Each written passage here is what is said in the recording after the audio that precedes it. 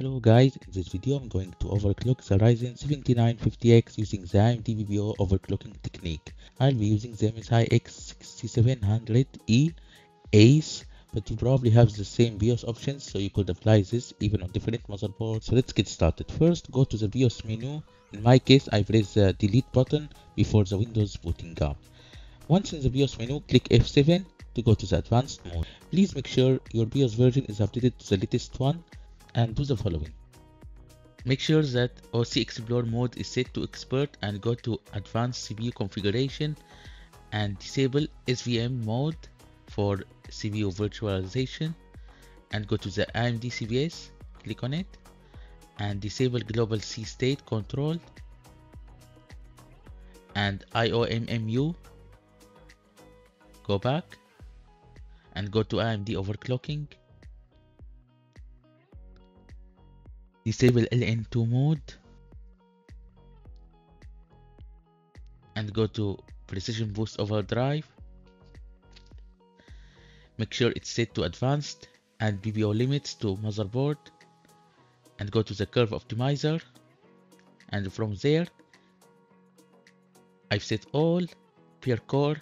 I've set the curve optimizer per core and made all the cores as 30 negative. And then once done, go back to the overclocking menu and enable the expo and high efficiency mode for the RAM. And I wanted to show you that I've left all the DG power configuration set as auto by default, so I didn't play with it. And then go to settings, save and exit, and press save changes and reboot. Now once the Windows has loaded, go to AMD Ryzen Master software and you can see that the OC mode is set as Precision Boost Overdrive and the curve optimizer to all 30 negative. So now we can run Cinebench 23 benchmark to check the score and stability. On HW info software you can see that the temperature is set around 91 degrees Celsius and it's not going above, so the CPU is not thermal throttling, which is good, and the clock speed is around 5300 megahertz. But what I found interesting in this BIOS version is that the clock speed for any core is not going above 5500 megahertz, which is weird given that the CPU max core rate is 5700. So not sure.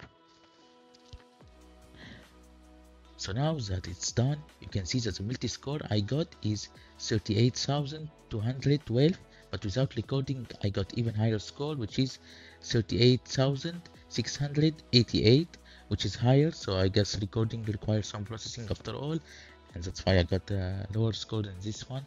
So that's a PBO overclocking for the Ryzen 7950X. It's pretty straightforward and similar to previous generation. I've had this setting for about a week and I've tested it in different situations, like keeping the PC idle for 2 hours and it didn't restart at all, or doing simple tasks like browsing the internet, etc. and it didn't cause a reboot as well. So I think disabling the C state in the BIOS helped a lot in stability, so I advise that you disable it in case you have an instability issue as well. Also above I've included a card to another video where I show more settings related to this motherboard and CPU, so please check it out in order to have similar settings. So that's it for this video. I hope as always that you have liked it and enjoyed it and found it very useful for your build, and please, if so, like and subscribe to my channel in order to support it and in order to have the latest videos that I'm going to publish soon, and see you in the next one.